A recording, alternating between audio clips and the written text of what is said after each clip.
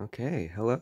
This is going to be a tutorial on Toy Story 3 DS, the dump skip. It is the hardest trick in the game. It's very, it's not very reliable. It's so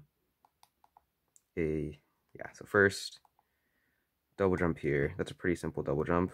Just make it over there. That skips a long section over there. But here comes the hard trick.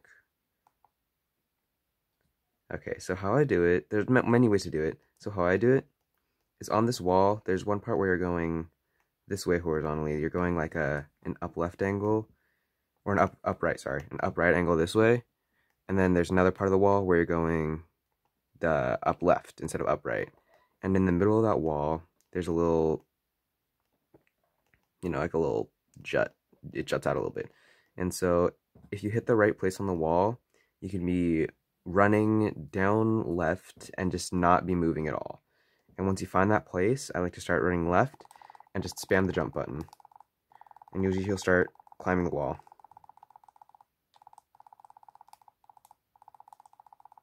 Yeah, just press as fast as you can.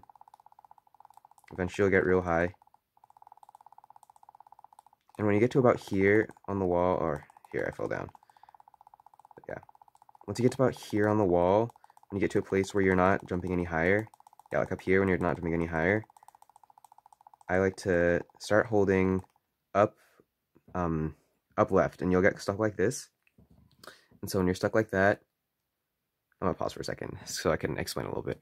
So when you're stuck like that, doing the little thing, you should start holding left and do the ground pound move. I think that's pressing Y. Hold left and then do the ground pound move.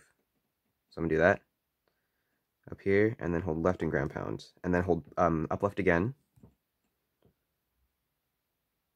Yeah, and then I like to move back and forth between up, left, and left, and then ground pound again. And you should make it right through the wall. So yeah, basically, when you get to the top, you basically just want to be spamming left and up left, just alternating between those two as fast as you can, and ground pounding. And eventually, you should make it through the wall. I'll do it one more time, full speed. Yeah. Yeah, and if you're not pressing jump fast enough and you're not getting on the right frames, then he might fall down too far and you might need to start over. But yeah. Once you get to the top, see, this is definitely high enough. So I'm starting to hold up left and then go down, ground pound. Sometimes he'll do that, but just keep ground pounding, and eventually make it to the wall.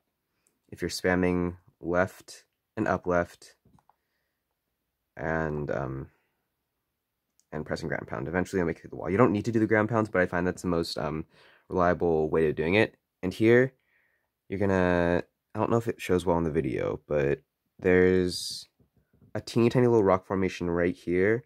You can kind of see it if you're actually playing it, but there's a tiny little rock formation there. You're gonna want to get close to that, but not super close to it. See over here, it's right here. You can't see it in the video, but it's right there. You don't want to get too close to it, but you want to get close enough to it. Once it's like there, it's about to go off screen. I like to hold kind of like up left and alternate. And you just want to make sure that you don't go in bounds. That part's not super, that one you just kind of have to figure it out for yourself. I'm not very good at explaining that because it's kind of just, you fail for it. But basically this next part, you just kind of have to be careful not to go back in bounds. And then yeah, when you get over here, basically just hold up left, sometimes alternating up left and left, just so you can get in here. Sometimes the camera will move, but then you just have to move basically just left and up left. And when you go far enough, you'll be able to go right in here and go into cutscene. So thanks for watching. I think I'll do the explanation for the next part too, just because why not? Why not just do another explanation, because I'm probably make tutorials for the rest of the game anyways. So I'll just finish this off with this part of it.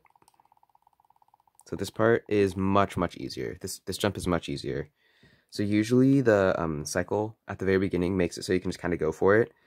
But here, I'll just do the cycle right now.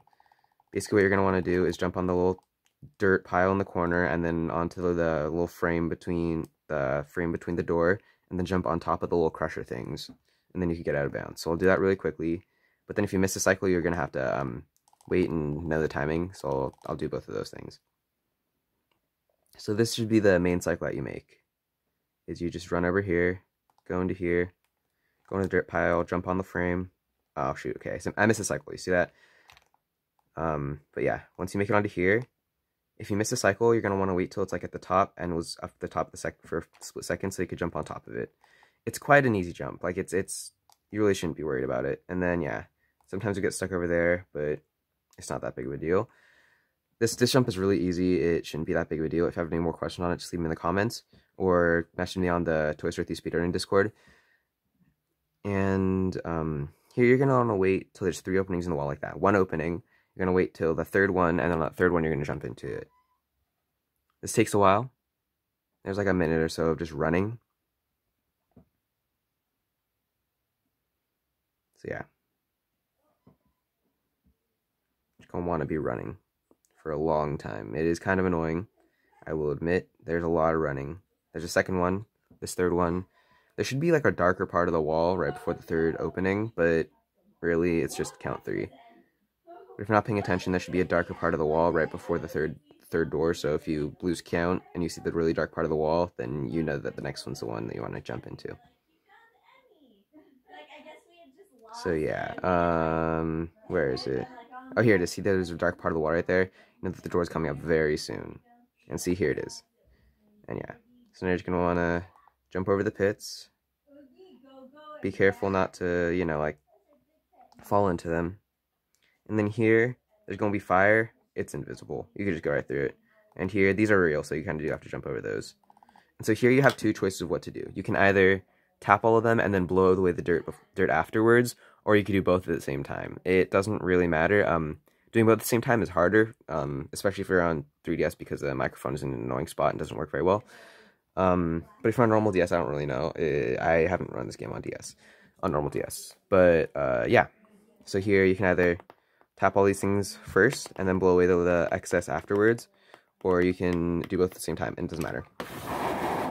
See, in there, it's gone. Yeah. And so now you're gonna want to go out here and go basically down right and go to the dot, and then you're done. Thanks for watching, and yeah, comment or join the Toy Story 3 Speedrunning Discord and ask me there. I can answer any questions you have, and yeah, maybe I'll make some other tutorials for the other parts of the game later, but for right now, that's what I have. Thanks for watching, bye!